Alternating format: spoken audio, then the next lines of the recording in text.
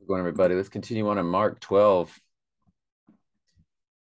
And the scribe said unto him, Well, master, thou hast said the truth, for there is one God, and there is none but he. And to love him with all thy heart, with all thy understanding, with all thy soul, and with all thy strength, and to love his neighbor as himself is more than the whole burnt offerings and sacrifices. And when Jesus saw that he answered discreetly, he said unto him, Thou art not far from the kingdom of God. And no man have that durst ask him any question. Sorry, I got some in my mouth. Realizing how much the man understood, Jesus said unto him, You are not far from the kingdom of God. And after that, no one dared to ask him any more questions. Whose son is the Messiah? Later, as Jesus was teaching the people in the temple, he asked, Why do teachers of religious law claim that the Messiah is the son of David? For David himself said, speaking under the inspiration of the Holy Spirit, The Lord hath said to my Lord, Sit in the place of the honor at my right hand until I humble your enemies beneath your feet. Since David himself called the Messiah my Lord, how can the Messiah be his son? The large crowd listened to him with great delight. Jesus also taught, Beware of these teachers of religious law. Oh, this is the same as today, by the way. For they like to parade around flowing robes, not robes, suit and ties, casual, receive respectful greetings as they walk in the marketplaces or walk around town or social media, and how they love the seats of the honor in the synagogues and the head of the tables of the banquets.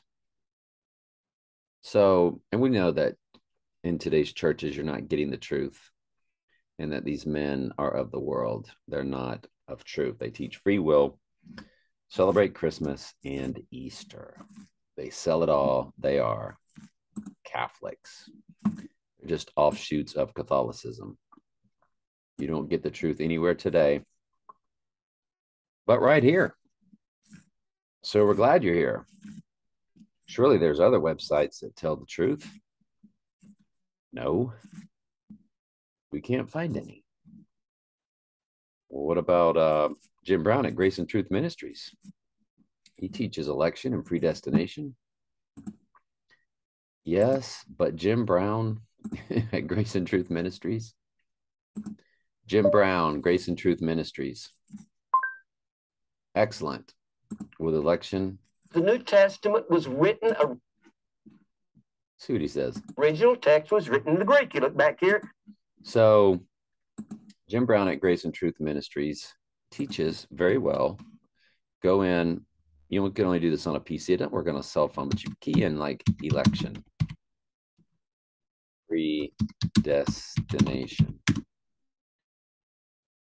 And you see these up in the 3000s. Well, you go down to like where it's just 585, for instance, when he's young, and you're going to get some strong, that's his best teachings on election. I found him when the Lord showed me the truth. I was like, is anybody else teaching it?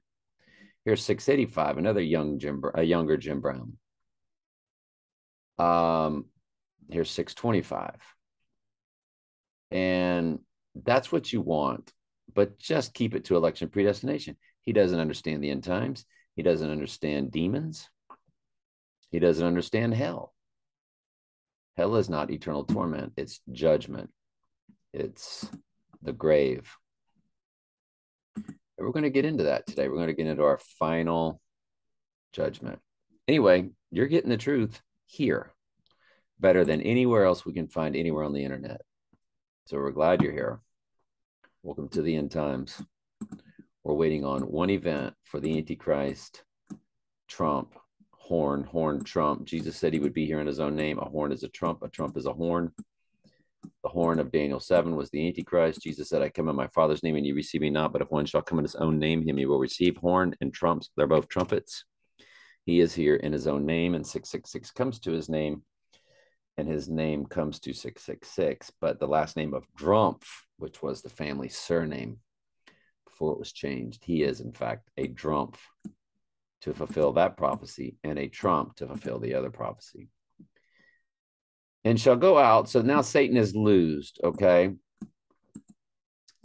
after the 1,000-year millennial reign, and shall go out to deceive the nations which are in the four corners of the earth, Gog and Magog, and gather them together to the great battle, for whom the number of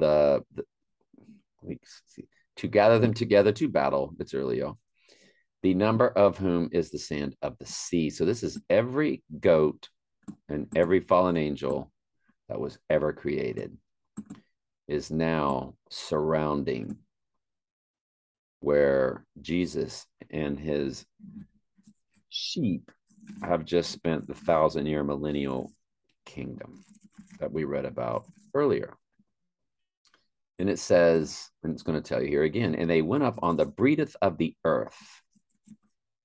So in a very supernatural way, they are surrounding, it says, and encompass the camp of the saints about the beloved city. So they are surrounding Israel and Jerusalem, kind of in a supernatural,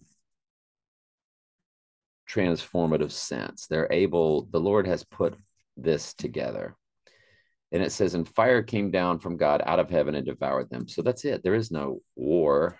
Gog and Magog is, and it's called the Great Battle, wasn't it? Yeah, to battle.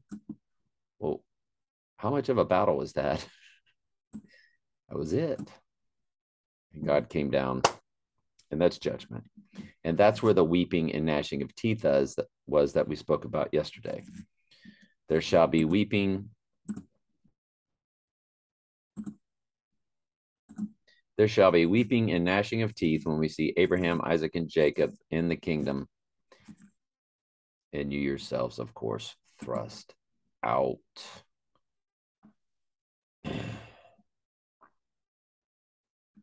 There shall be weeping and gnashing of teeth when and where?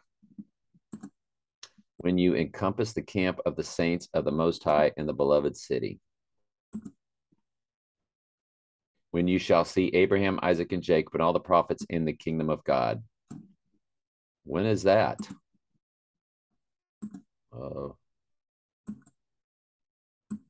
When you encompass the camp of the saints of the beloved city, that's the kingdom. That's the earthly kingdom. You don't really think that they encompass the camp of the saints in the kingdom of the New Jerusalem, because God's already wiped away all our tears. Why does God have to wipe away all our tears? Because we saw all goats that we knew standing there weeping and gnashing their teeth. And they see that God loved us, and they see that they were not loved. There is no free will. God doesn't love everybody. The hippie Jesus is a false teaching. The whole Bible is cryptically written to where these wolves in sheep's clothing in the 1500 King's English, that was, which they then used the Textus Receptus, which was written by the Catholic Erasmus. The Bible was cryptically written by Erasmus, a humanist, and then the half Catholics of the King James, and the other half were Protestants that believed in election and predestination. It was cryptically written enough to where that could be easily twisted. And that's because Jesus spoke in parables, and Jesus is the Word. So the Word is a parable. That's why we go over this verse by verse to give you the truth of what it's actually saying in the spiritual sense. We know that the truth in God's Word is only understood spiritually. That's 1 Corinthians 2:14. The natural man receiveth not the things of the Spirit of God. They are foolishness unto him, neither can he know them, because it's spiritually discerned. So we spiritually take you through the true discernment of each verse in the Bible. You can't get this anywhere else. Praise the Lord for that. I'm humbled by that. And you should be too, because you're here. It's not about me. It's about us. It's about the church. And the devil that deceived them was cast into the lake of fire and brimstone, where the beast and the false prophet shall be tormented day and night forever and ever. These are the fallen angels. And you're like, well, it's talking about the beast and the false prophet. They're humans. Not anymore. when they possessed the body, the human host died off, and it was the demonic spirit, kind of like the movie The Exorcist or Venom, where the human host was dying off. That's what the mark of the beast is. The human host will die off. I'm running out of time and I got to get to work, so let's just keep going here. And so it's the demonic realm that's going to be tormented day and night forever and ever. Humans don't have eternal life unless they're sheep and they're living with the Lord. As you just saw, they were devoured when fire came down and devoured them. They're dead, and that's the second death. And I saw a great white throne of him that sat on him, whose face the earth and heaven fled away, and there was found no place for them. And I saw the dead, small and great, stand before God, and the books were open, and another book was opened, which is the book of life. And the dead were judged out of those things which were written in the books according to their works. So you got sheep and goats. And the dead, when were they dead? Up here where they were devoured, they're dead. So there's no eternal torment for goats. If God never knew you, if he never loved you, if he never came for you and came inside of you and started turning you away from the world, and again, most of the world won't get turned now here at the end times until the abomination of desolation. The sea gave up the dead which were in it, death and hell. Hell means the grave. Death and the grave delivered up the dead which were in them, and they were judged every man according to their works. But as they're being judged, what? They're already dead. They're dead. When were they killed? When the fire came down and devoured them. So their dead bodies are being judged now, and death and the grave are cast into the lake of fire. That's where the fire is, but they're already dead, see? And this is the second death, and whosoever was not found written in the book of life was cast into the lake of fire. I love you very much. Ask questions anytime. That's what I'm here for.